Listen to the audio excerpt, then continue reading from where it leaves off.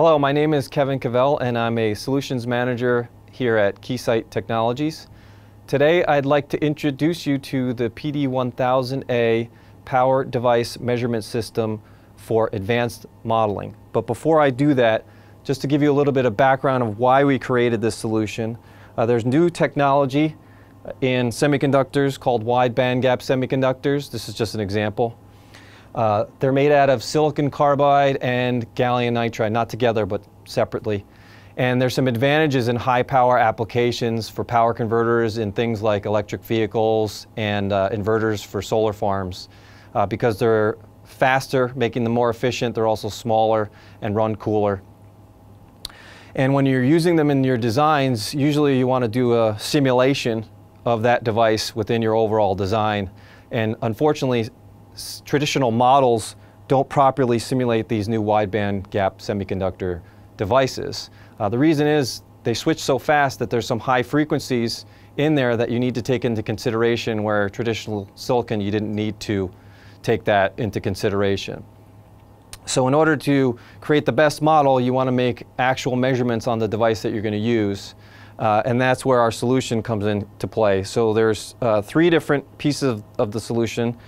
Today, we're introducing only two of those pieces, and we have a third piece that will be introduced later in 2018. The first piece is our power device analyzer measurement piece, and you can see that's this here. You can put your semiconductor device into this fixture and fire up the system, make all the measurements that you need, IV, CV, curve measurements, as well as gate charge and a slew of other measurements with this system, and feed that into the model.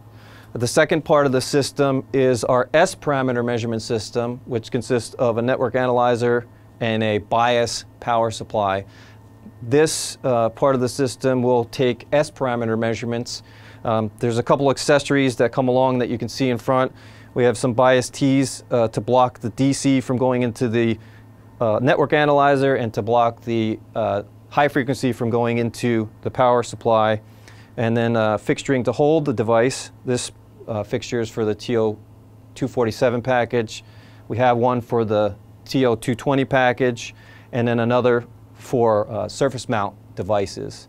And then you can see also we have some calibration standards for when you use the network analyzer. You want to calibrate out all the wiring so that you get a most accurate measurement.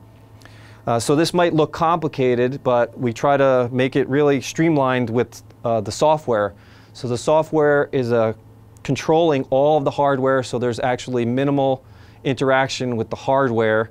The software does all the heavy lifting for you.